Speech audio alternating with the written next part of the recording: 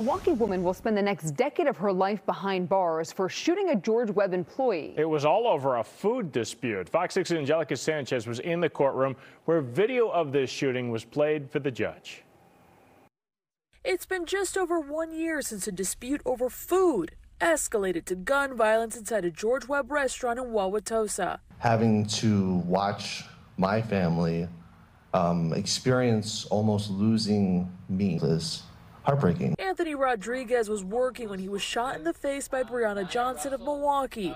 He underwent a painful recovery. Really heartbreaking to me that I was almost taken away from my son. During Thursday's sentencing, Johnson's attorney argued she was handed the gun during the dispute and never meant to pull the trigger. It was a horrible, traumatic accident. Video of the shooting was played out in court. Rodriguez was on the ground when he was being stomped on as the gun goes off. She has seen the photos of his bloody teeth on the ground. Johnson apologized to Rodriguez in court. I'm sorry for the pain I caused. I hope one day I'm able to redeem myself. Prosecution highlighted how close this was to being a homicide case. Sometimes we have disputes in our lives, but every dispute we have can't end in gun violence. The judge handed down a 15-year sentence, 10 years behind bars, and 5 years of extended supervision.